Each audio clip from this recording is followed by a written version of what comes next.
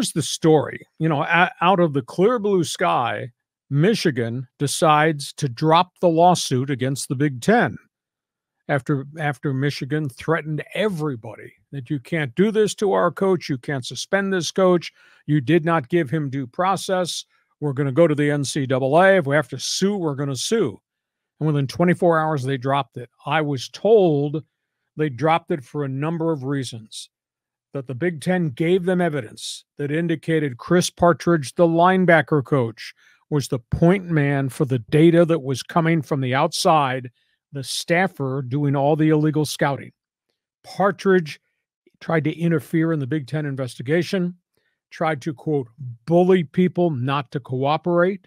Wow. And then he got fired.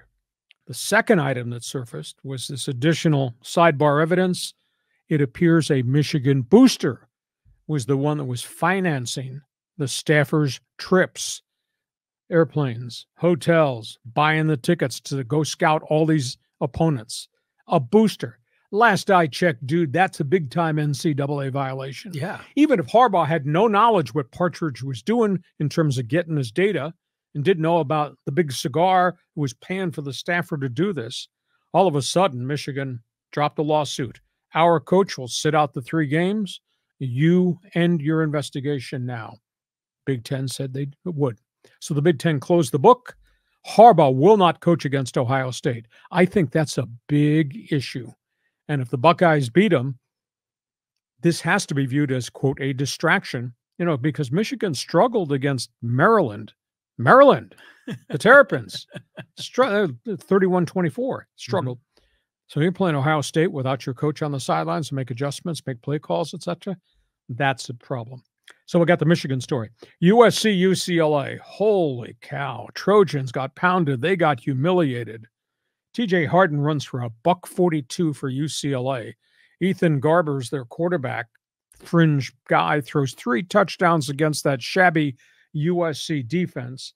Caleb Williams just looked lost on an island, like he's got to do everything.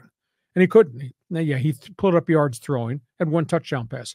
His last 4 or 5 games, his productivity and their explosiveness has gone by the boards. It's just no longer part of who they are, just like their defense has never been part of anything. So that was a stunner, the UCLA. I mean, they punched him in the mouth. Oregon, Bo Nix, typical Saturday, 404 yards, 6 touchdowns, first half. Oregon posted an easy victory. Their offense, it's like watching a video game. They had 606 yards in total offense, Oregon did. So the Ducks win. Washington in a rainstorm. They had their hands full with the weatherman. They had their hands full with Oregon State. Michael Penix did not put up monster numbers, but they had 3 takeaways in that game as Washington finally subdued Oregon State in Corvallis. And you'll have to explain to me how this happens. Now, I don't know if anybody in Las Vegas is excited. UNLV is 9-2. Barry Odom, first-year coach, ex-refugee from Arkansas and a bunch of other places, imports all these guys in the transfer portal. They're 9-2 when they whacked Air Force. Air Force has lost 3 in a row. They look like a fatigued football team, and their quarterback, Zach Larrier, has been hurt the last couple of weeks. So Vegas is 9-2. Go figure that.